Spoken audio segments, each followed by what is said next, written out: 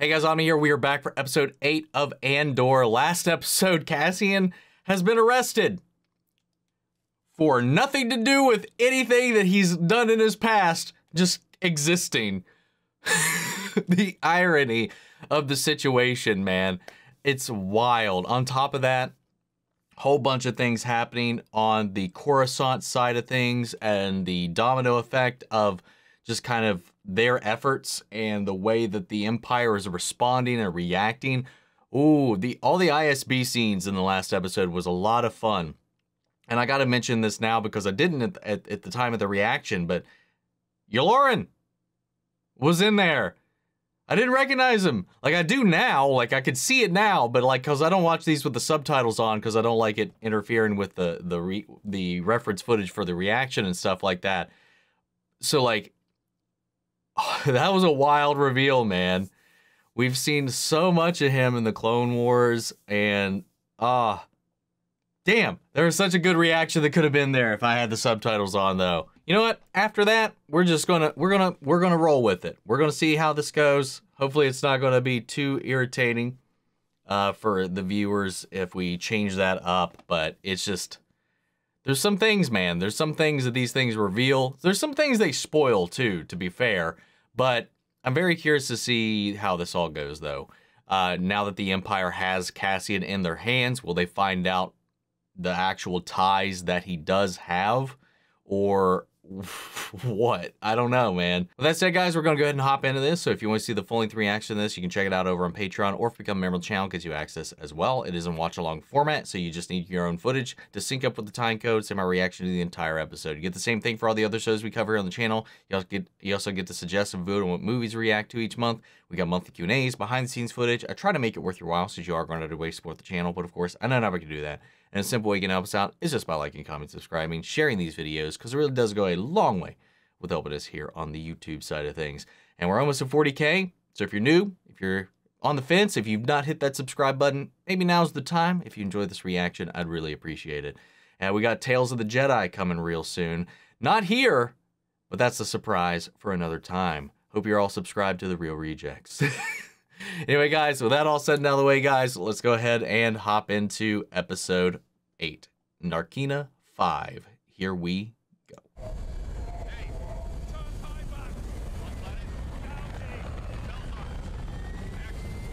Bell Savis.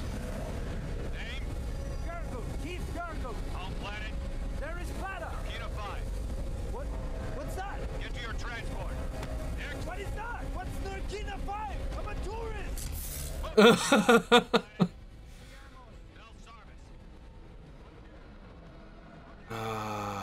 Dividing them up on what prison they're going to for holdup.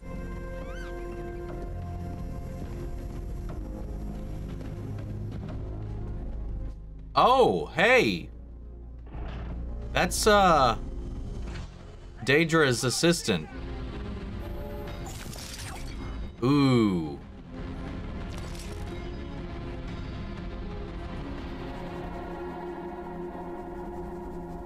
Oh, that's an interesting tie. I'm Lieutenant Adria Arjona. I'm the ISB supervisor for the Morlana sector.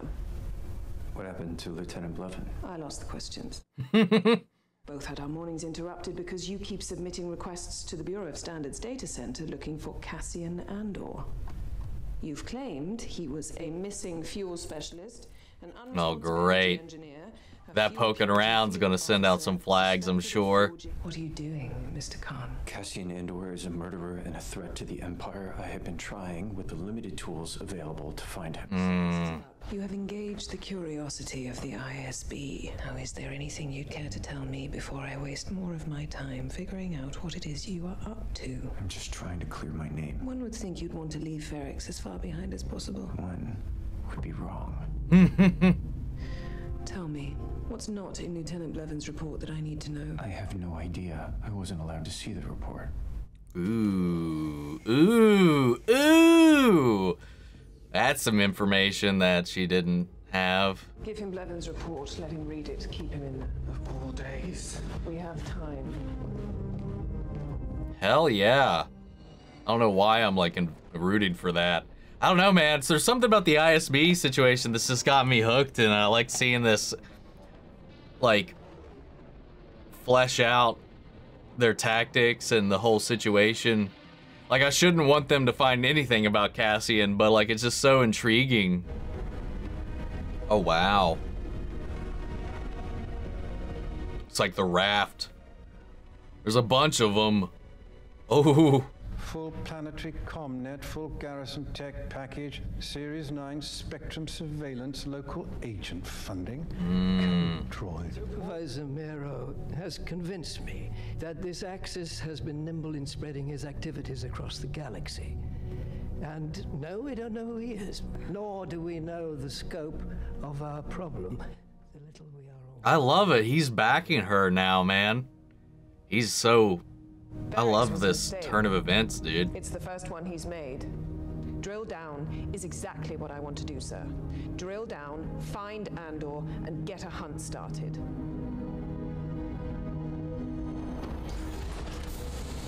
It's so funny because they already have him. But just under a completely different name. I wonder if it's just gonna go under the radar again, just another bureaucratical error that that'll just kind of like be or indicate their downfall a little bit. I like how they put an effort in like mentioning that a lot of these things went unreported because people are afraid to just report this shit stolen because of the consequences. Not only to the empirical record itself, but for what consequences might come with that. Welcome to Narkina 5. This is an Imperial factory facility. You've all been assessed as labor-worthy. Be surprised by the calm, sanitary conditions and our minimally invasive enforcement techniques. I'm sure some, if not all of you, are wondering how we risk standing before you without weapons. It's a potent question.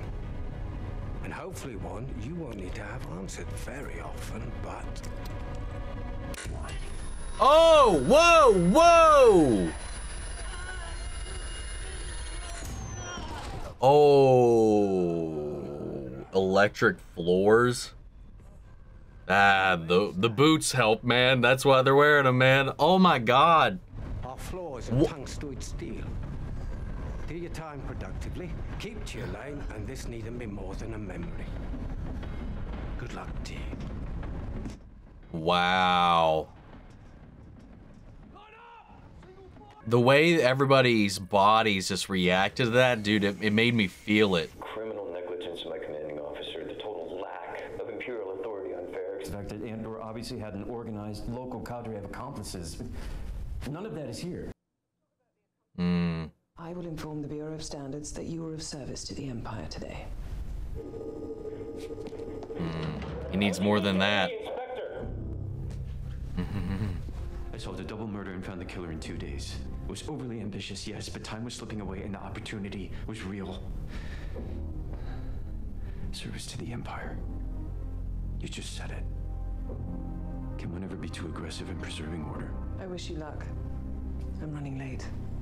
It's clear you need Andor in order to find his partner. It's also clear that whatever this is more important than the death of 2 corporate security guards. It could be a valuable asset going forward. Dude, Praise the alarm. get him in the ISB. One more time, and it won't be me you're speaking to. Forget this happened. God damn it. Again, why am I rooting for him right now? I guess I'm just like so like I feel bad for just how discarded and beaten he's been for just trying to do his job, and he's just been nothing but punished for it. And then he's got a shitty home life. I don't know, man. Damn it. Anyway.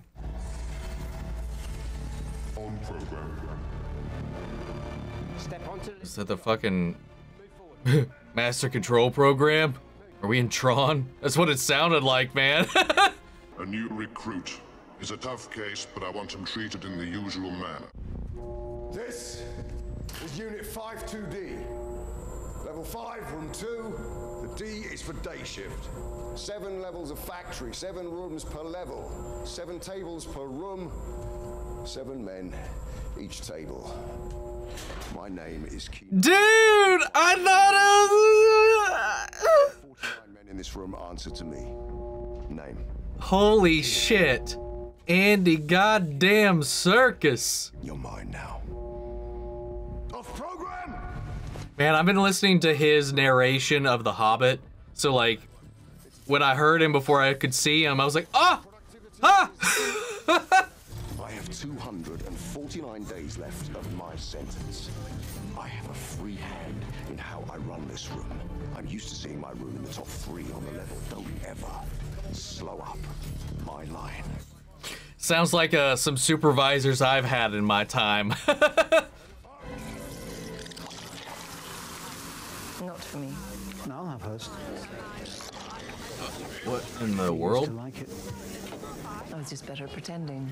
That I find hard to believe. So, the evening's agenda? I need votes to stall the Emperor's latest overreach. Hello, Tay. Mon is working. Well, there's much to be done. Oh, I don't think you're on the menu tonight, eh? The Senator is pitching politics, not charity. Saving the Empire from the Emperor. Guess you could kind of see why the Emperor is so dead set on dissolving the Senate once we get to A New Hope. You know, he finally achieves it then. It's interesting how it's persisted this long. Palpatine's frustrating, yes, we agree. Too easily provoked, yes. Overreactive, perhaps. Understatement? We know what too little looks like. Surveillance and prosecution, without limit. You're doing nothing wrong, what is there to fear?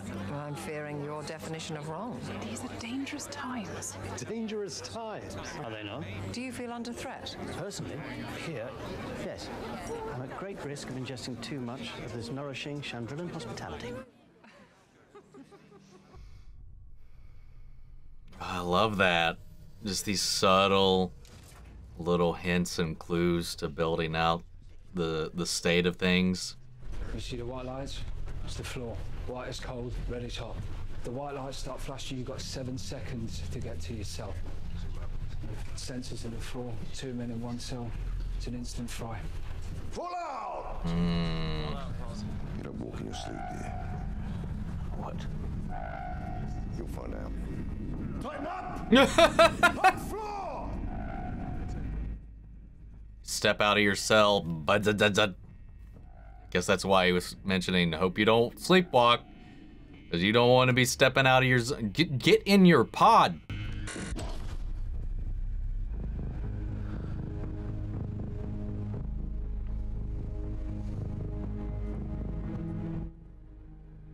I like how you can always see Cassian observing, scanning, and taking things in any new situation or environment he's in, just trying to like process everything, calculate what he can, memorize what he can to help try to, you know, not keep him down. All these little details he's noticing, picking up on. I think he's getting a little sus.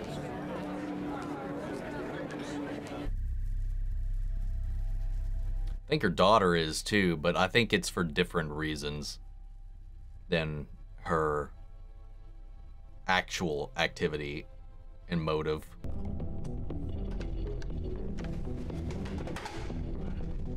"30 shifts later." Your breathing sounds weak. You got dizzy again. What have you done now? Apparently I'm throwing a party. The boys had to carry you back here. Word travels fast. She fell.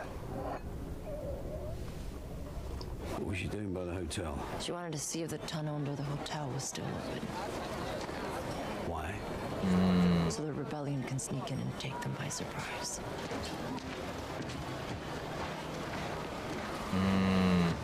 There's a room to rent around the corner. I have a sign up. Can't just stay here. I can. Who would you say you are? I'm a mirror, Val. love me because I show you what you need to see. Thank you. Sure. But I'll keep an eye on this.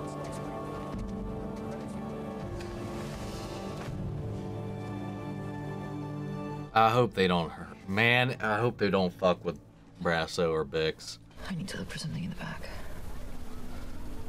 I'm not sure that's a good idea. He's been off for a while. I took him on the farm door. Was I insane? You were desperate for Aldani to work, and it did. And we'll find him, just not like this. I'm not slipping, Leia. I've just been hiding for too long. It's all different now. We're going loud. Vulnerability is inevitable. I'm not slipping. I know. I just need you to wake up. There's a lot to do. Shut it down. Damn.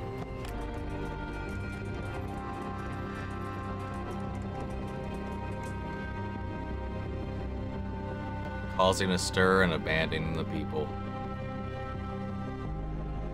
They lit a fire under. Rerouting Segramilo.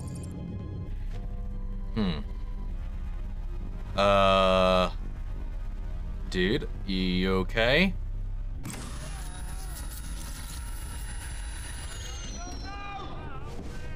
Who is it? Nah! The other one's gonna be short-handed all day tomorrow. Think about that when you're getting fried. Hey, enough!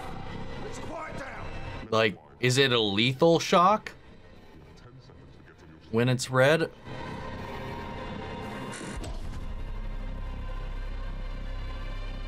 Damn. Damn.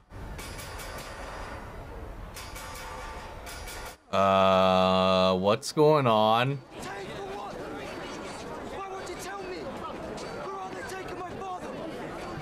No, wait. Did they detect the outgoing signal? Vix Colleen. That's your name, isn't it? If not, the resemblance, well, it's striking. Get us all these run. Why did her name come up? God! Segramilo. Oh, hello. The garrison at Aldani. Was that Yo! I was just about to ask you the same thing. Oppression breeds rebellion. Krieger needs air support. I'm not for hire. Think of it.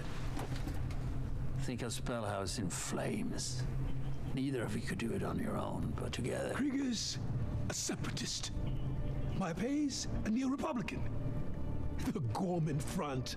The Partisan Alliance. Sectorist. Human cultist. Galaxy partitionist. They're lost. All of them lost. Lost. I am the only one with clarity of purpose. So he says. Well, anarchy is a seductive concept. A bit of a luxury, I'd argue, to a man who's hiding in cold caves and begging for spare parts.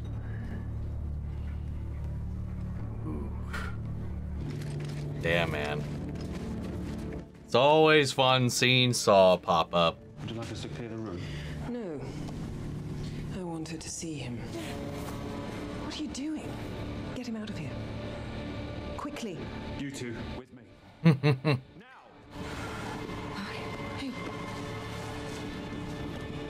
I like that that showmanship that they had for that.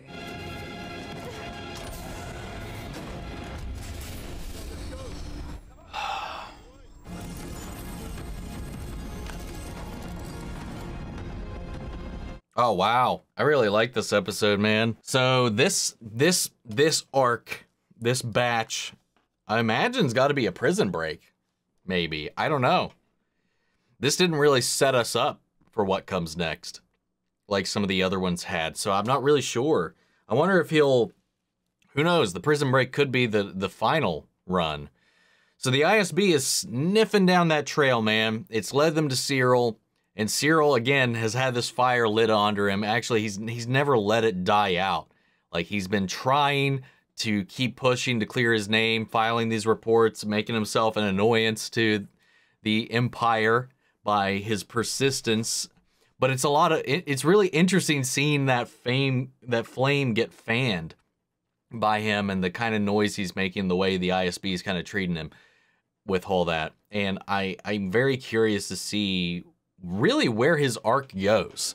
I like that Deidre is leading the charge on this whole thing and sniffing up these trails. I just love seeing like the investigation and how it's unfolding. And they're cracking down on Ferrix in the hopes that Cassian will show his head again. And much like the ISB, so is Luthen's people with Vel and Cinta. They're also on Ferrix, hoping that he'll pop up. Everybody is just hanging out on Ferrix, hoping Cassian will show his hand and, you know, pop back on everybody's radar. But unbeknownst to everybody, Cassian's up on some prison planet with the Empire already. So, like, clearly the Empire doesn't have some facial recognition system in play. I know they do. At least by the Mandalorian, they have some type of recognition set up in their security. But at this point, maybe they don't. They have his image. But yeah, man, this factory, like, I'm not gonna lie. I mean, I've never been, but like, this seems like not a bad deal. They could definitely be worse for Cassian. It's basically just being like eat, breathing, and sleeping, being at work. But like, it seems like they give them as much food as they want, drink as they want, whatever. And they earn more if they perform well. I don't know. Andy Serkis popping up as his supervisor for this sector. A lot of fun little elements and details in here. And again, like these subtle ways that Cassian builds out his character. The way that Diego Luna plays him is just so reserved, but there's so much nuance happening in the performance and every detail. Like, you can just see Diego like playing this character that is processing all of these cues, all of these details, taking in his environment, the situation, the timing, the structure, the people, the process, and all of that. You can see him analyzing throughout the entire thing. It's really interesting.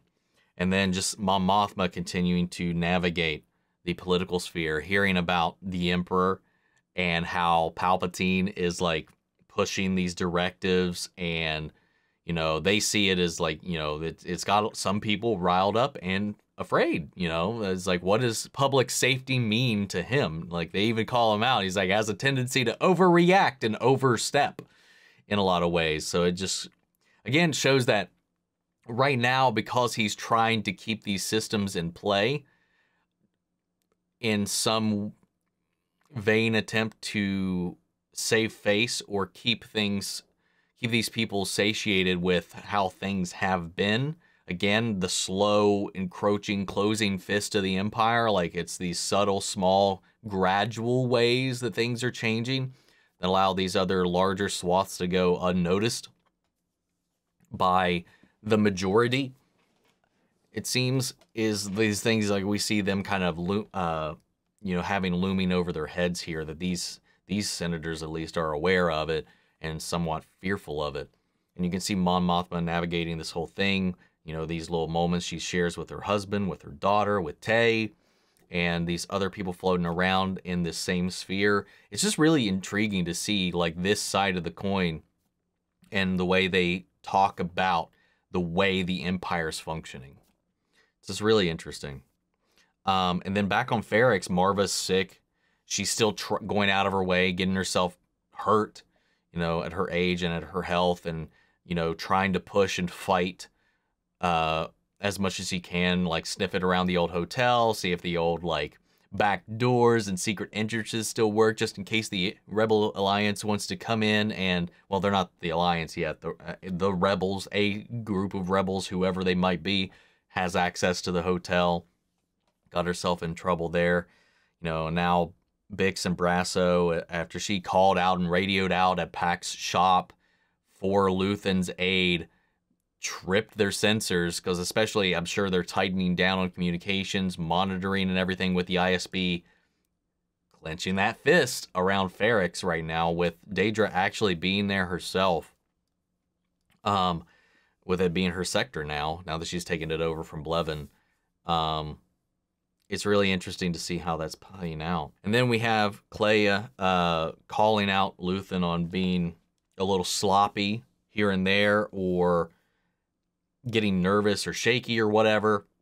But it does reinform that they both do want, in fact, to find Cassian and eliminate him as an issue. There's like there's some reluctancy going on right now, and I think the part of that is because he's like, okay, we started the flame, now we got to bring things together. So he's trying to unite these broken, severed, independent factions, which is, we see him going out to Saw, trying to barter, bringing Saw in to cooperate with another group, another person, to make another huge hit against the Empire. But of course, Saw doesn't really play well with others. He's a very, even into the deeper ports of the Rebel Alliance, still is more of an independent rogue group that they really kind of keep at a distance because of his extremist methods. We kind of see that evidented here with Luthen trying to like barter him in and buy him in a way with these free parts if he were to cooperate with another. But that didn't go the way Luthen had hoped. And I'm very curious. I want to know more about Luthen and his ideals. Like, even Saw was like, I don't know you. I know where all these other people stand, you know, the things they believe in or where they come from and all that. These other groups that he's would resent working with, despite having a common cause right now. And I like that he mentioned separatists, because he would have a very, very intimate issue with that. And then Luthen's like, I'm just a coward. I'm afraid of where things will go if we cross that point of no return with the Empire, and there's nothing we can do if we let them get too powerful. There's got to be a deeper pathos than that. Vel is wavering on the wake of everything that happened on Aldhani, in a way, or I don't know, the risks, what she's being asked to do, it's not setting right with her.